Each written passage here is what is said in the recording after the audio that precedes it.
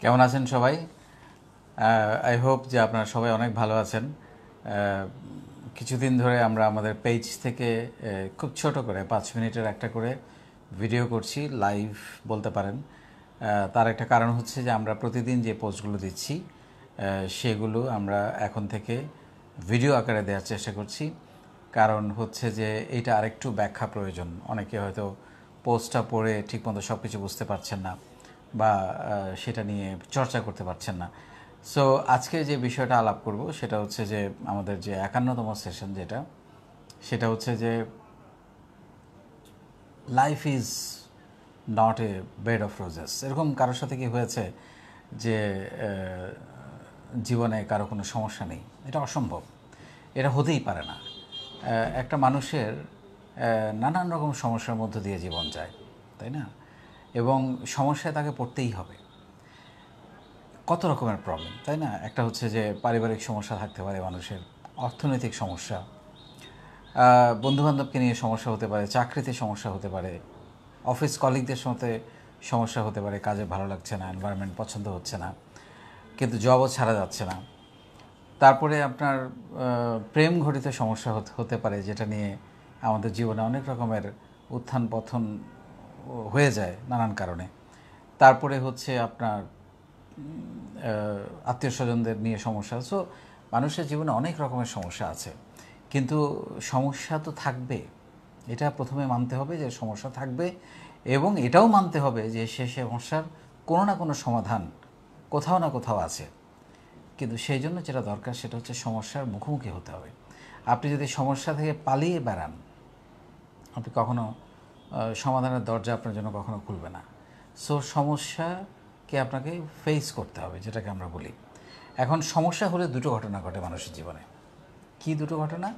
একটা হচ্ছে সমস্যা হলে আপনি প্রচণ্ডভাবে ভেঙে পড়তে পারেন, অথবা সমস্যা মোকাবিলা করে আপনি ব্যাপক শক্তিশালী, মানসিকভাবে অত্যন্ত শক্তিশালী হতে পারেন। সো এখন আপনাকে ঠিক করতে হবে আপনি কোনটা নেবেন। আমাদের সফল হতে হলে, বড় হতে হলে, ভালো মানুষ হতে হলে, ভালো মানুষ হওয়া এত সহজ কোনো কাজ নয়। কিন্তু এটার জন্য আপনাকে কিন্তু ব্যাপক সমস্যার মধ্য দিয়ে, ব্যাপক সমালোচনার মধ্য দিয়ে আপনাকে কিন্তু যেতে হবে।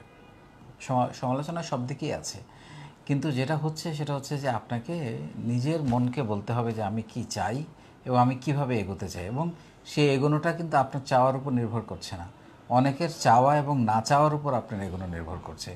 সো সেই জন্য যেটা করতে হবে সেটা হচ্ছে যে আপনাকে সমস্যার মুখোমুখি হতে হবে প্রতিদিন, এবং সমস্যাকে আসলে সমস্যা মনে করা যাবে না।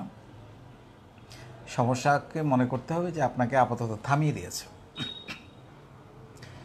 আপনি পজ নিলেন, আপনি রেস্ট করলেন, এরকম ভাবতে হবে, এবং সেইখান থেকেই আপনি এটা উতরানোর চেষ্টা করতে হবে। এখন এরকম যদি কেউ মনে করে যে আমি থেমে গেছি মানে হেরে গেছি এবং কোনো অবস্থাতেই জীবনে হারা যাবে না, তাহলে কিন্তু আপনাকে চরমভাবে অসুস্থ করে তুলবে লাইফে।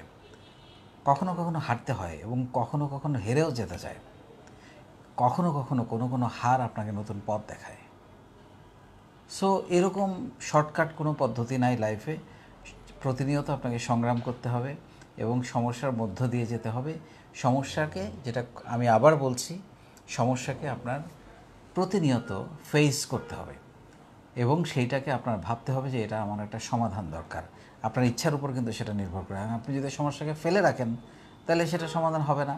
কিন্তু কখনো কখনো সমস্যার জন্য হয়তো সমাধানের জন্য একটু সময় নিতে হয়, তাই না? এবং যেটা আমি সবসময় বলি, যেটা বলে আমি আজকে আসলে সেশনটা শেষ করব, সেটা হচ্ছে যে সময় নিন, সময় দিন, সময় বদলাবে, সময় সব কিছু ঠিক করে দেবে। অনেক ভালো থাকবেন আপনারা, এবং আই হোপ যে এই যে ছোট্ট নোটসটা আপনাদের দিলাম, এটা নিয়ে একটু ভাববেন, চিন্তা করবেন, এবং আই এম শিওর আপনাদের সমস্যার সমাধানে এটা অনেক হেল্প করবে। অনেক ধন্যবাদ, ভালো থাকবেন।